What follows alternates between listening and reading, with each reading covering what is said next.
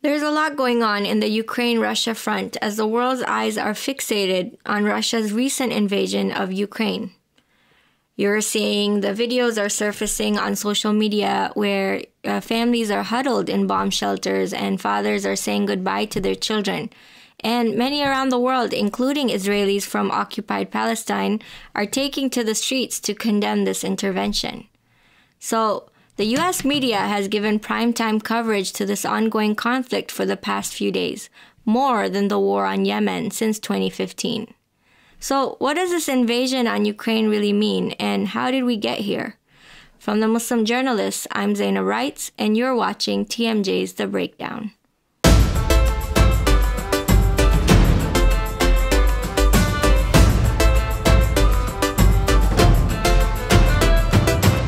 According to the Ukrainian Health Ministry, 198 civilians have been killed. 3 among them are children, and 1,115 are injured. It is said that more than 150,000 Ukrainians have fled the country since the attack by Moscow, and more are continuing to flee along the borders of Poland.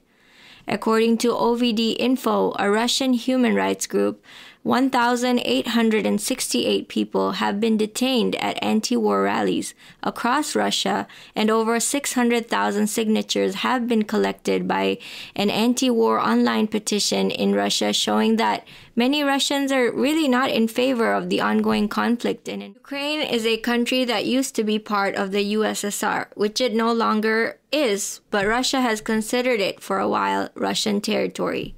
In 2014, a pro-Russian autocratic leader in Ukraine was ousted, and Russia began funding separatists in a portion of the Donbas region in the eastern side of Ukraine, making them more open to Russian influence. That same year, Hunter Biden, Joe Biden's son, got a job in Ukraine with the Burisma Holding Limited, an oil company that paid him $50,000 a month. This coup in 2014 is then a matter worth looking into. Now, let's be clear. This conflict has been brewing for 8 years now, and this is not an easy thing to break down because the situation is more complex than many would have it seem. This means that for a large portion of that time, the people have lived in civil war, giving many different perspectives at how the situation is going to be looked at. Some even loyal to Russian influence or the revival of culture, including Putin.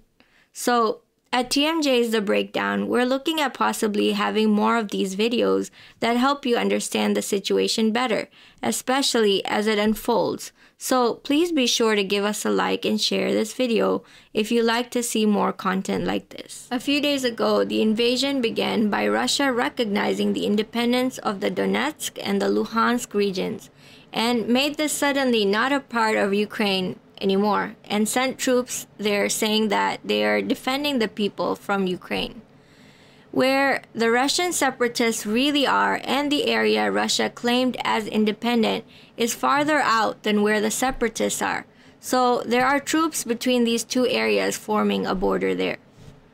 Let's talk about the invasion itself.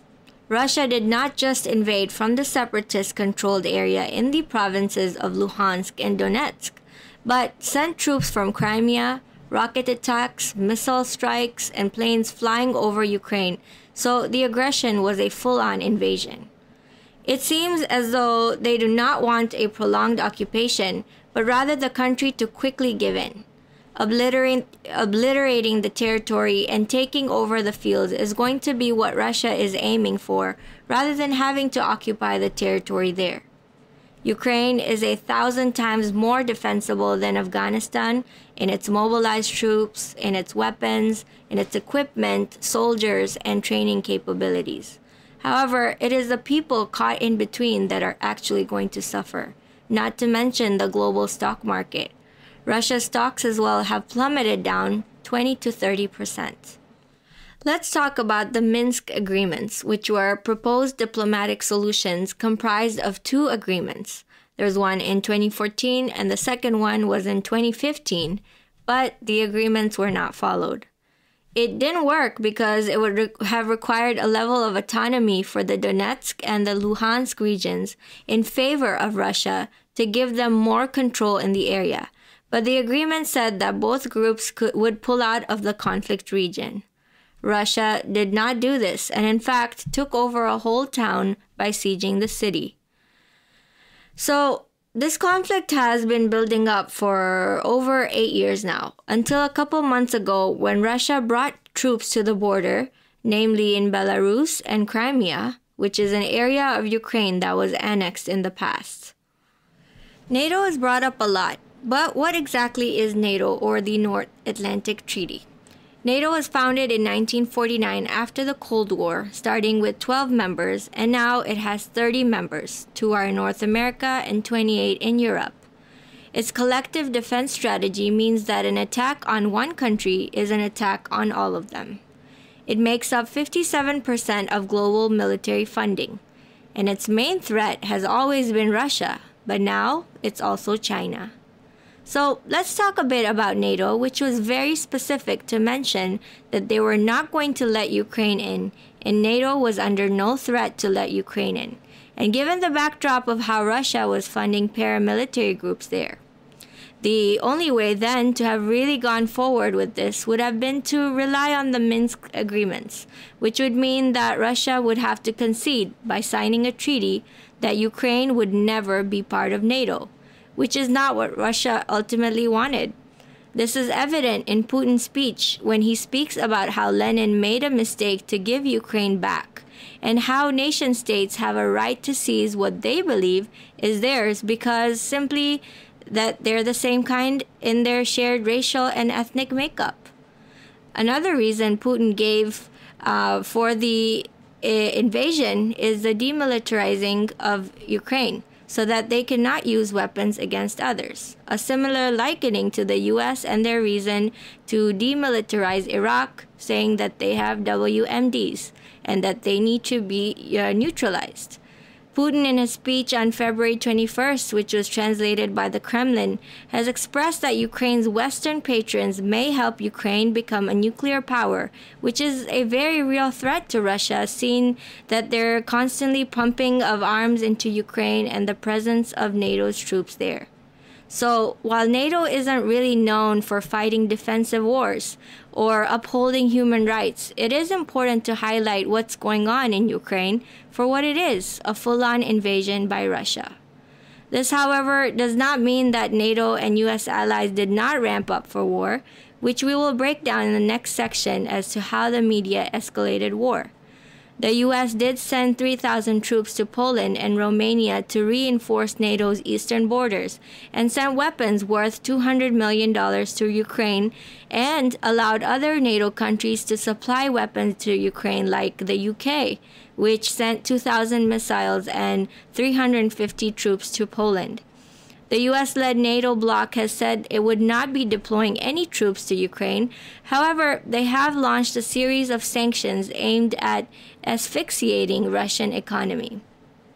The United States is targeting Russia's banks, financial systems, and core infrastructure, which kicks out the banks from the US financial system, bans trade with Americans, and freezes US assets. The EU has imposed sanctions on Russia's financial, energy, and transport sectors. Other countries like Australia, Japan, Canada, and others are imposing travel bans and targeting the elites of Russia. Meanwhile, China eases trade restrictions in Moscow. For the world, this could be devastating, impact increased inflation and rising oil and grain prices. Worries about global supply disruptions have already pushed global oil prices above $100 per barrel for the first time since 2014. Interestingly, French Defense Minister Florence Parly said that we do not ship military equipment like humanitarian aid. There are very strict rules for such cargo, and we adhere to these rules. However, Germany recently reversed their policy of never sending weapons to conflict zones and will be sending 1,000 anti-tank weapons and 500 Stinger anti-aircraft defense systems to Ukraine. They've also authorized for the Netherlands to send Ukraine 400 rocket-propelled grenade launchers. It seems that then when the sending of weapons and military aid to Ukraine's governments, this could mean either a longer, more drawn-out war or a greater escalation to a world war. According to a study conducted by Mint Press News, which looked at how major newspapers pushed for troop deployment in Ukraine, 88.9% of articles from the New York Times, Washington Post, and the Wall Street Journal from January 7th to January 28th this year pushed for war with barely any mentions of NATO's role in the amping of tensions. Of course, then, there are stark differences on how Bush was portrayed after the invasion of Iraq versus how Putin is being portrayed. But let's also pivot to Russian-sponsored state media, which is not much better. Some of the outlets there are saying that there is no invasion or that the U.S. is invading Russia. So it's important to not make a general sweep about this issue by simply stating or bringing in U.S. imperialism, which is what we are seeing a lot of, as well with independent voices that are left-leaning. So let's talk about Biden and why it makes sense that the United States government and the mainstream media are in favor of war. Biden inherited the pandemic, promising to control the effects of the pandemic here at home, which is not what really has happened, causing people to be angry and unlikely to vote for him, with workplace shortages, supply chain shortages continuing to rise, and the inflation is sky high, the prices for groceries, and the lack of customer service are all very upsetting. The feds are raising rates to get inflation under control, and the government is not really in control of the situation. Even the experts that had called it a transitory situation are not anymore. So some people believe that war is good for ratings because if people are angry, they're less likely to vote for you. And war brings the country together. Praise from mainstream media, which is a good reason as to why the U.S. has been escalating the situation there. Voices from Ukraine have also expressed many different perspectives about the situation. Some are in fear for their lives, and others are saying that the situation is overblown here in the United States. A post by CBS News has already expressed soaring prices are due to what is happening in Ukraine. The dangers of social media are that much of the information shared is unverified. It can technically bolster propaganda for each side, even if it is unknowingly. For example, when the invasion happened, lots of images and videos were being shared on social media, including a photo that happened to be of the Israeli airstrikes in Gaza from May 2021, and not the Russian attack on Ukraine. This was found out when a reverse image search led to the true origins of the photo, which is an Israeli raid and not what it was being depicted as. So voices that know of this pain too closely include the voices of Palestinians who say that they cannot even watch what is happening in Ukraine because it brings them the trauma that they know all too well. I never wished seeing it happen to any other country, says Omar Ghaib from Gaza. The irony of the situation is how when it comes to U.S. allies, international law, human rights, and territorial integrity are the words being used, but quickly forget that the same situations are going on in Yemen, in Syria, in Libya, Iraq, and Afghanistan. While it is important to let Ukraine stand alone in its struggle, we cannot ignore how closely all these struggles are tied in as well. Many Ukrainian Jews are said to be arriving in Israel to settle down in occupied Palestinian lands. According to Haaretz, around 400 Ukrainians are expected to move to Israel in these next 2 months. That means that around 200,000 Ukrainian Jews are eligible to move to occupied Palestine to become settlers there and continue to being a part of this unjust occupation. So when this is being described as a lone issue, that's also not entirely correct because a lot of these stories are intertwined. And not to mention, as the world's eyes were turned to Ukraine, Israel launched missiles for the 4th time this month in Damascus, Syria, on Thursday, February 24th, killing 3 soldiers. And US-backed Saudi coalition launched 37 airstrikes in Yemen, committing 125 human rights violations and killing 3 civilians in Hajjah and Al-Baida. The ongoing attacks and besiegement of the Yemeni people since 2015, causing over 400,000 deaths and millions of people brought to famine. In this time, the U.S. has also launched an airstrike against Somalia on Tuesday. The New York Times and other outlets have framed this to be an attack on the Al-Shabaab forces in Duduble, which is troubling because Duduble is actually a family clan name who were one of the first people to reside in this harsh region of Doha. This comes after Somalia's president and prime minister has declared a null and void deal signed by the Somali energy minister with the U.S. company called Coastline, which is actually based in Houston, Texas, exploring for oil and gas off its coast in the Horn of Africa. So the Bab el-Mandab and the Suez Canal are all important factors in how a proxy war is actually being waged for control over the oil and resources there. So China is expanding into the Horn. The U.S. is confronting China and Russia. And Russia is sending weapons there. And all three players are trying to gain influence and monopoly in the region. So 10% of all the global world trade passes through this area. And it is said that by 2050, trade is expected to grow there from $881 billion to $4.7 trillion. Al-Shabaab's weapons on ground are said to be Russian-made AK-47s. So, known to be one of the poorest countries in Africa, this groundbreaking seismic programs revealed that Somalia is actually going to have the potential to become a significant oil and gas producing company. Coming with 48 hours of Russia's invasion of Ukraine, this issue seems to be a lot deeper than it truly is. It's tying a lot of these countries and their struggles together because they're actually battlegrounds, proxy battlegrounds for the interests of the superpowers. So what is worth mentioning here is that the proxy war in Somalia for the last 15 years and Yemen for 7 years has continued with little to no media coverage.